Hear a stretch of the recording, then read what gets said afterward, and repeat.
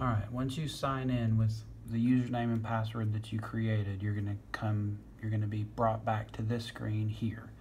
This is your profile. You're gonna need to go in here. Up above here is your name. You're gonna need to input your birthday, social twice, put in your mailing address, and these are important that you get them correct because this is where you're gonna get your mail.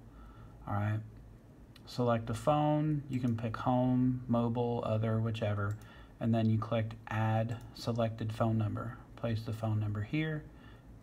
All right. Then once you do that, unless you already work for an employer, you're going to select other down here. All right. Like I said again, unless you're already employed, you're just going to leave this blank.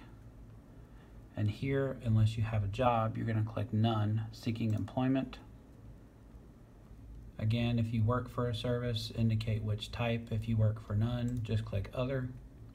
And then here, you're going to put none of your EMS jobs or volunteer positions unless they are. You're going to leave this state licensure blank, okay, because you don't have a number yet, so just leave it alone.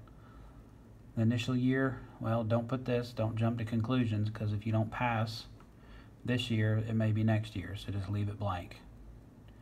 All right, if you have a high school diploma, click it here. If you have a GED, click here. If you have an associate's in another program, enter that here. All right, sex, okay, you're going to enter whether you're male, female, so forth, so on. You don't have to indicate any kind of a ethnicity here or race, so if you want, just click prefer not to answer, and then you're going to click save. Once you click save, it'll bring you to the next screen.